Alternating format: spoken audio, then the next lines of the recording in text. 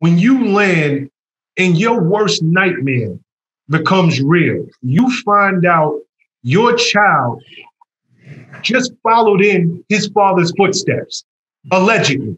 You don't know anything about the case at that time. They're just telling you your son is locked up in a foreign country on a murder charge.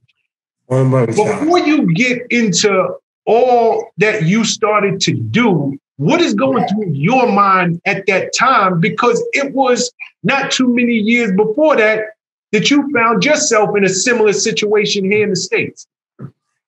I'm your Prez, man. What was in my head that day, man?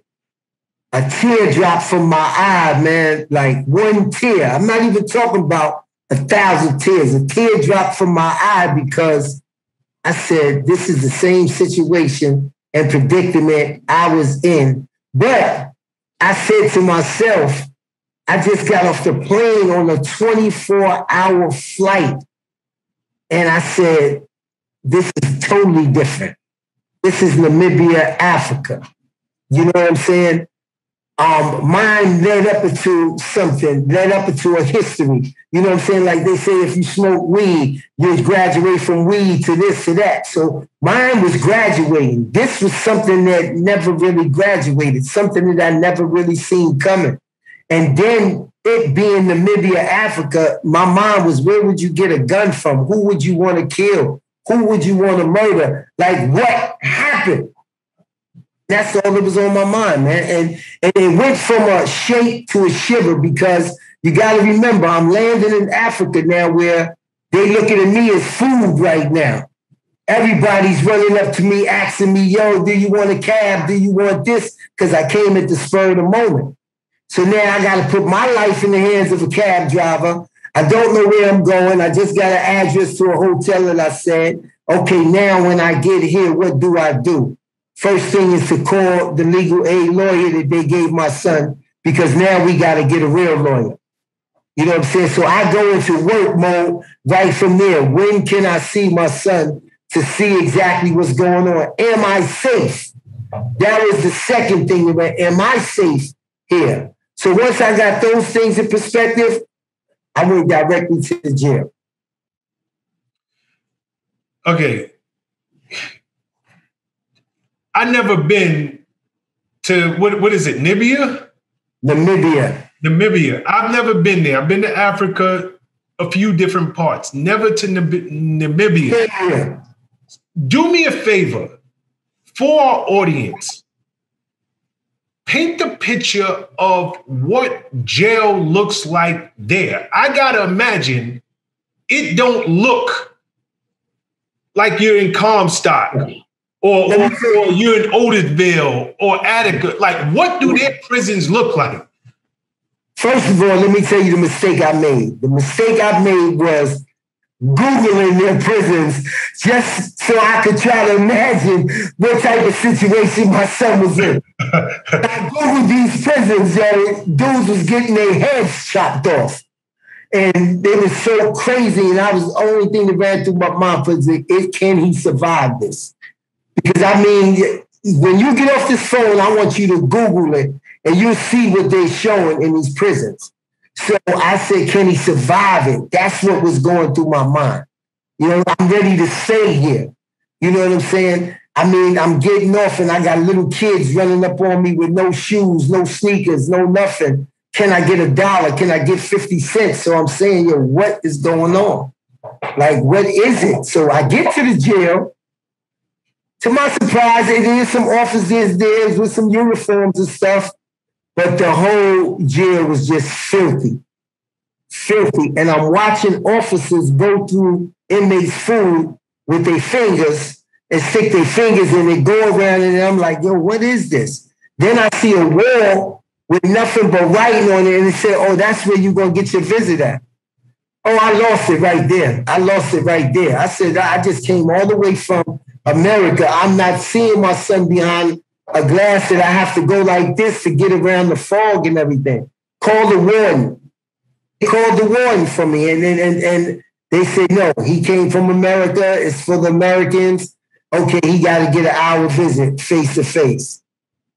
And that was when I seen my son, man. And he looked at me, Prez, like, the dad that never was really there for me is here. You know what I'm saying? The dad that never is really there for me is here in Africa. And I held him, man, and my son is taller than me. My son is 6'2". I'm 5'11". So he bent down to hug me, man, and I knew right there that the fight was on. I knew right there the fight was on. That first question I asked him, did you do this? And he said, Pop, I don't lie to you when it comes to stuff like this. He said, I didn't do this. And I'm going to be honest with you. Did the second doubt kick in? Of course the second doubt. I'm from the streets. The second doubt kicked in. Me being in that situation, me not saying what I did when I first did it. Yeah, your first inkling is to say, no, I didn't do it, whether you did it or not, because you don't feel comfortable with admitting nothing that you could spend the rest of your life in jail with. So it wasn't until some of the things came out that I really felt like, yo, this kid is not lying to me.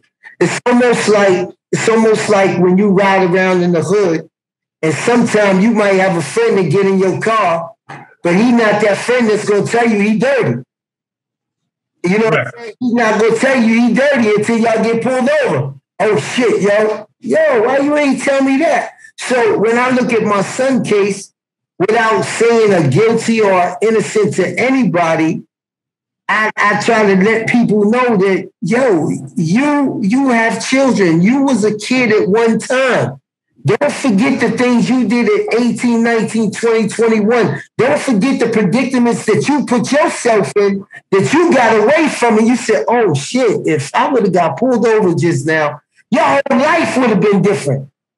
You see what I'm saying? So don't say that people can walk into certain situations without having knowledge of other people's plans, as you may say, because it's a lot of times that we can go back and say we was in situations and we didn't know the plans. It's just that we was blessed and walked away from them.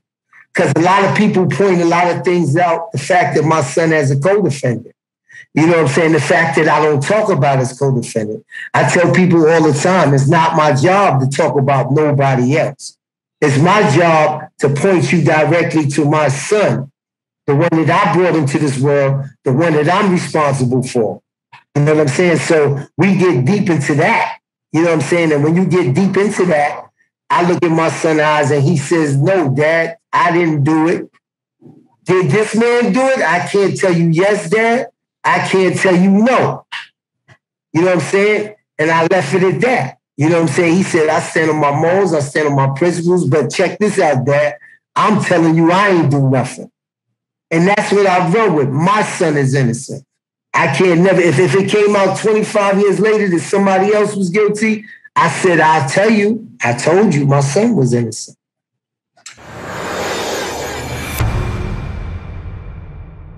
What's up, guys? Thanks for sticking with me to the end of the video. Truly appreciate you. If you like anything you heard here today, go ahead and hit that subscribe button. And if you know anybody that can benefit from this message, feel free to share. Peace and love.